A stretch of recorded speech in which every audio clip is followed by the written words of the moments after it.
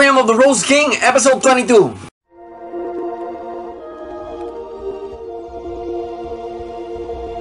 Battle lines have been drawn, all because of, well, sa opening scene kasi,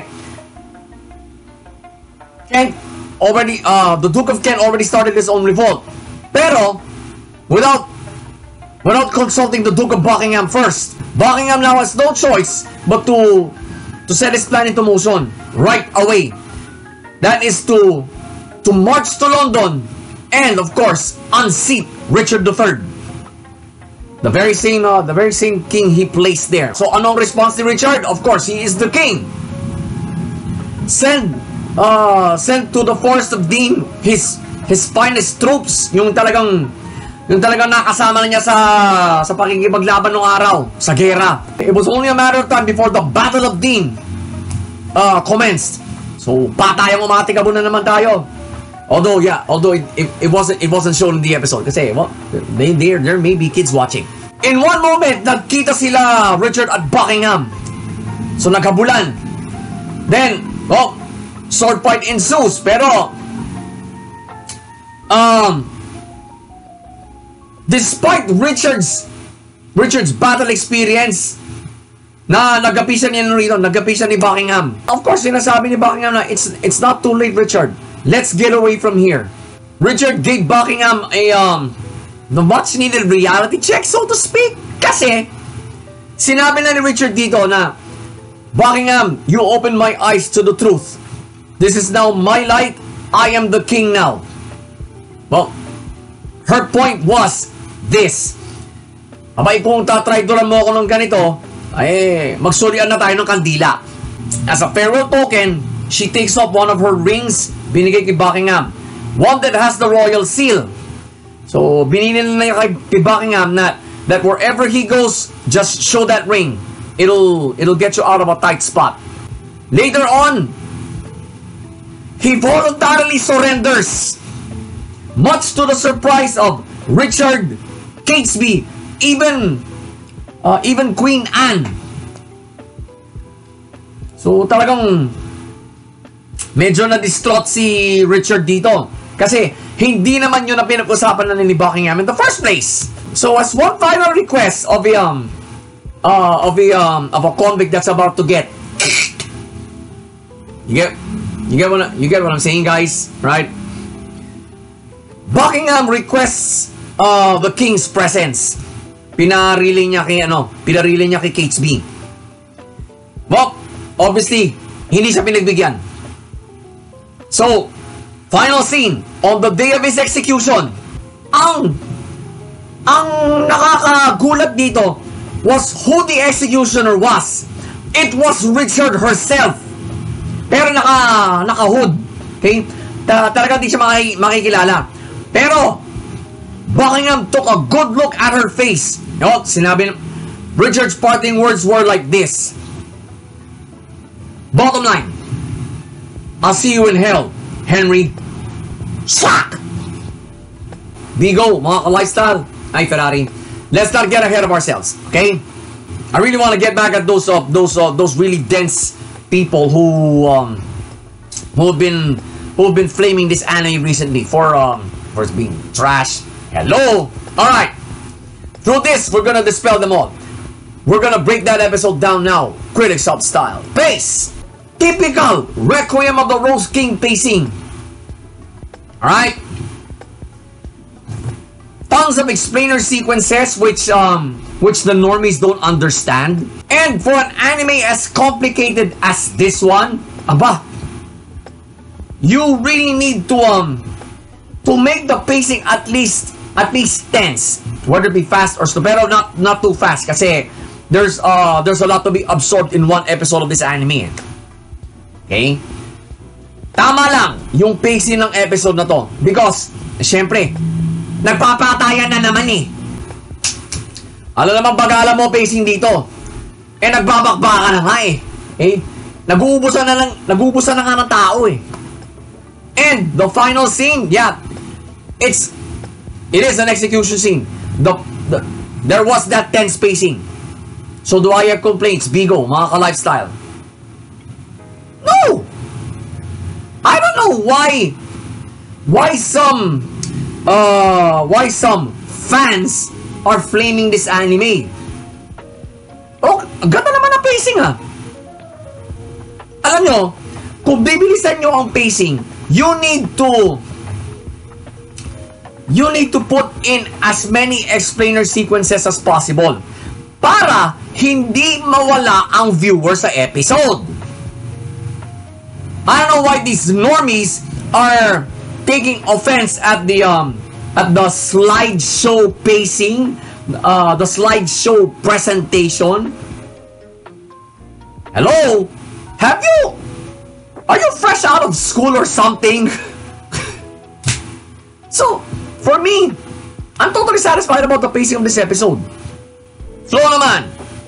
Well, I only saw 2 gear shifts here. To tell you frankly. Alright? To tell you frankly, every scene in this episode is a gear shift. But for critiquing's sake, I'll cite only 2. First one was the time nung nagkita sila Richard at si Buckingham during the Battle of Dean. I don't know yeah, this anime has its yaoi feels, pero you don't see the bottom line if you see this as a yaoi anime. Through this gear shift, you can disclaim yourself for that. Kasi, alalahanin nyo, Richard is a hermaphrodite. Alright? It doesn't matter anymore if he was raised as a boy or a girl. Bali wala na gender preferences dito.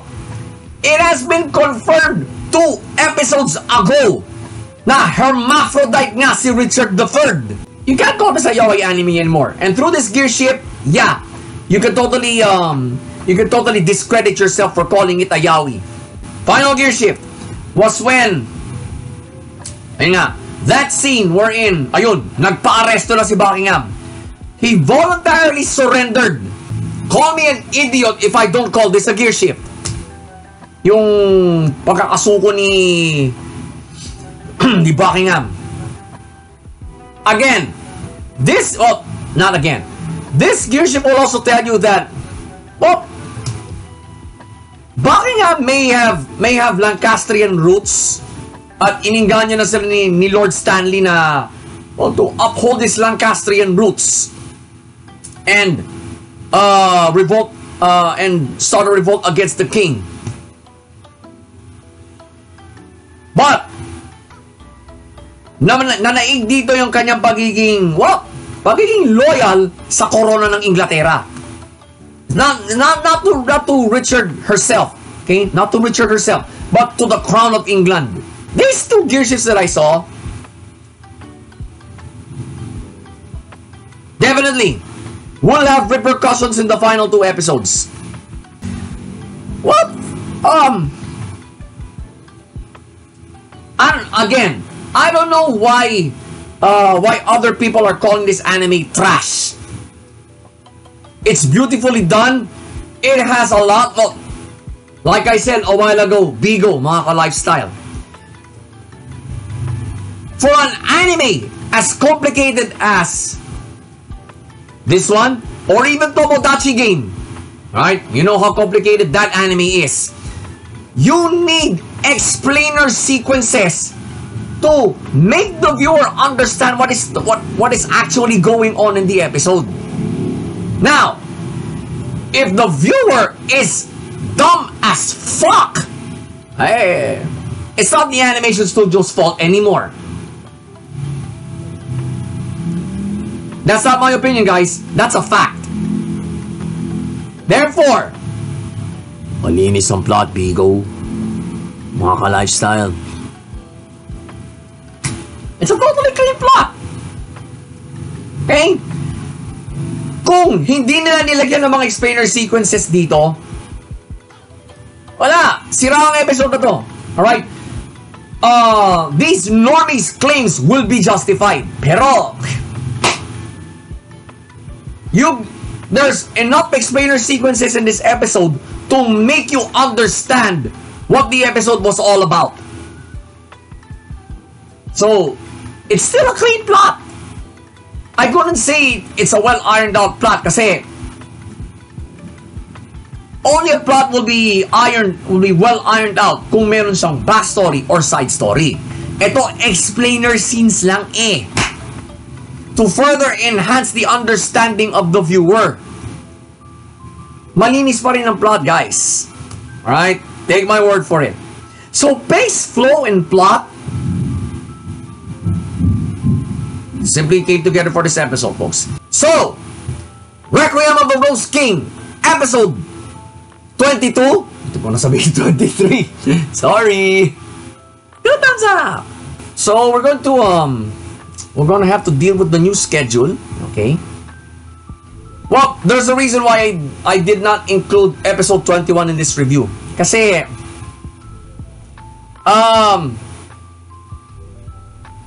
we can actually forego episode 21. This episode is more crucial than that eh. Andito yung Battle of Din eh. Dito nagkasagupa ang dalawang dating magkaibigan eh. Okay, I'm talking about historical fact now, guys. Okay? Dalawang magkaibigan nito eh, si Richard III at ang Duke of Buckingham.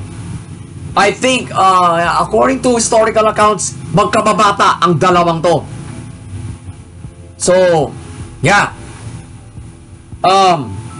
They were born into an era of violence, political intrigue, and even, yeah, under the table deals regarding the crown. Kasi Wars of the Roses yun eh.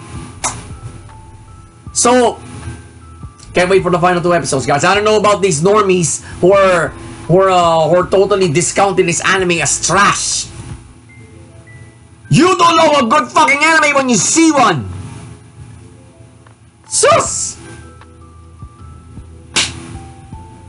Ay nako. Let's just mentally prepare ourselves for the final 2 episodes. I'm totally bracing myself for more deep dives into this anime because it has been doing that for 22 straight episodes now. So it has no reason to stop. Okay? So again, Requiem of the Rose King, episode 22, 2 thumbs up. Another 2 thumbs up for Requiem of the Rose King, mga ka-lifestyle. Oh, wow. Buckingham had his head rolled, literally.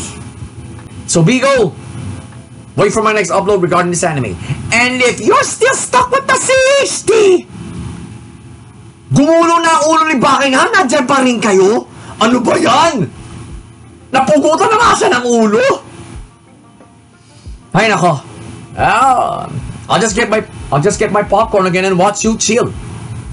Enjoy this review, and I'll see you in the next one.